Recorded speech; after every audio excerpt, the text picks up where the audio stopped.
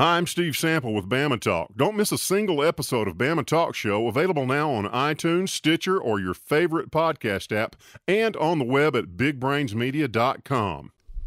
This is the Weather Xtreme video. This is for Wednesday the 20th. I'm James Spann. Nice, cool, and calm here while major winter storm unfolds for the nation's midsection. We'll have some rain before the week is over, and a lot of things happening here, a lot to talk about. So let's go in there and take a look at some of the Skycam shots. These were captured early this morning at about 5 o'clock. That's the downtown Birmingham Skycam. There's a look at downtown Clanton. And by the way, we will be there tomorrow night for the weather tour, Storm Alert 2013. Encourage you to come by and see us. We'll be at Jeff State at the Performing Arts Center. The show begins at 6:30. Doors open at 5. Doesn't cost a dime. A lot of things we've learned after April 27th of last year we'll share. Some very good information. If you need help with weather radios, just want to come by and see us, come on by. We'll see you tomorrow night. And there's a look at the Skycam from downtown Jasper. Things are nice, quiet, and calm and cold this morning. Very active pattern across the nation. An upper low is over eastern Canada. Another big one is over California. And that system out west is going to produce a lot of issues for the mountains in the southwest United States and ultimately the middle of the nation with snow. Pretty cold this morning around here, as cold as 25 in Fort Payne. Most locations are below the freezing mark, and it is really cold up north. I think those folks will be glad when spring gets here. It's been a cold winter. Some spots up there below colder than 15 below zero. And man, that is a messy map, the watch warning map this morning. Winter storm warnings up. All of Kansas, basically all of Missouri except the southeastern corner, most of Nebraska, an ice storm warning down into parts of northern Arkansas, and a whole slew of issues out in the southwest United States, the mountains with heavy snow out there. In the warm sector, a risk of severe weather today over parts of North Texas up into extreme South Oklahoma. That is from Dallas-Fort Worth back toward Midland, Odessa. Tomorrow, a risk of severe weather over all of Louisiana, pretty good chunk of Mississippi, and some of the adjacent states. No part of Alabama is in a risk, and we think that's the right call. We don't expect any severe weather here. Within that, there is an enhancement over a pretty good chunk of Louisiana in the southwest corner of Mississippi. And then on day 3, which is Thursday, no formal risk, although we have the low-end 5% severe weather possibilities over the southern half of Alabama. And, of course, we'll dive into all this here in a moment in detail. Rain for the next 7 days. How about some drought-busting rain for the southeast? This is great placement for a part of the nation that really needs it. Heaviest rain axis from South Alabama up through Georgia and South Carolina. The bullseye, 7.5 inches down around Geneva and Andalusia. And the amount should be lighter over the northern part of the state. For this part of Alabama, about 2 to 3 inches, and the amounts are lighter up around the shoals. And I think that's a pretty good call. Let's take a look at modeling here. This is the 06 ZGFS at noon today. Upper low over the northeast. Upper low over the southwest. We're kind of in between all that, so we think the day will be dry, although clouds will increase today, and the high should be around 50. Areas north of Birmingham will probably not get out of the 40s. Tomorrow, the southwest feature lifts out really in 2 pieces. One is over Oklahoma and Kansas. You got a chunk of it hanging back over California. And down below that, there's your big-time snow for Kansas and Nebraska and Missouri. What a classic setup there with a 998 millibar low over the Texas Panhandle. Storms break out in the warm sector over East Texas, Arkansas, Louisiana. But during the day tomorrow, we stay dry. We warm up a little bit. The sky should be mostly cloudy.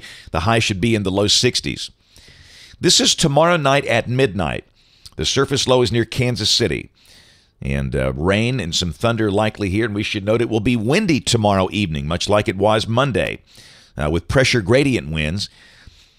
And let's look at the instability. And again, we don't see any negative lifted index here. Where you see the green, that's where the air is unstable. Thursday night at midnight, tomorrow night. The air is unstable over Louisiana, South Mississippi, and near Mobile, but not here. So again, severe weather should not be an issue. And we'll go to midday Friday. The rain should be tapering off by then, pushing down into South Alabama. We note a wave develops on the front on the Louisiana coast. But again, there's a good chance the rain will diminish Friday morning And we'll be pretty warm if this is right. We could reach 70 on Friday afternoon. But watch what happens. Friday night, that wave moves up to near Montgomery. And from Birmingham south, it should be wet. So there could be a break in the rain during the day Friday. Then rain increases again Friday night, especially from Interstate 59 south. Tuscaloosa, Birmingham, Gadsden south. That could be very wet. The Tennessee Valley could stay dry Friday night, or Cullman and points north. All right, this is Saturday as you start the weekend. We're dry. A pretty decent chance that we're not going to have any rain to deal with, and that's a good thing. Temperatures on Saturday would be pretty comfortable, although cold air is not that far away. The GFS is printing a high of 63 with the colder air just north of us. So for now, we're thinking for most of this part of Alabama, Saturday should be a dry day. Sunday looks dry. Should be mild, highs in the 60s. So, for your weekend plans, I think we'll be okay both Saturday and Sunday. But Monday, here comes that next piece lifting out of there. Big upper low that's near Omaha. And the GFS has finally gotten on the bandwagon here. It showed that front coming through in dry fashion, and the odds of that happening are just tiny. And now it's got a batch of rain and storms in here on Monday, even a secondary low down around Mobile. This is the instability at midday Monday, and look at that now. Mobile has very unstable air. So there could be some strong to severe storms on Monday with this setup over the far southern part of Alabama, if this is right. And I think the guys at SPC might have to look at introducing a severe weather risk. But again, up here, there's just not any instability. But this is, Wednesday, and we're looking at an event that's Monday, and that could change. Just something to keep an eye on. So we'll mention a good chance of showers and storms on Monday. And then Tuesday, we're dry. Nothing really cold. The high should be around 60. And this is Wednesday of next week. Dry, pleasant. High close to 60. So that looks pretty good. All right, let's go out there and dive into March. Do we dare? Uh-oh. Come on now. This is March the 4th. That shows a snowstorm for North Alabama. Can it snow in March here? You know it can. Come on, our biggest snow ever happened in mid-March.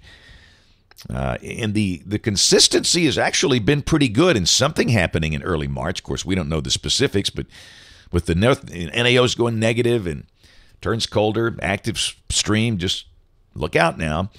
On the 6th, that thing is gone, and look at the big snow in the northeast if this is right, and then it just turns cold here. And on the 8th of March, temperatures begin to moderate. That's it for the Weather Xtreme video today. We'll have notes in the blog. Due to the travel schedule, we'll be in Gadsden this evening, programming weather radios at Academy Sports from 3:30 until 6:30. So out of town, we'll just do one video today, one video tomorrow because of the weather tour in Clanton, back to the two-a-day schedule Friday.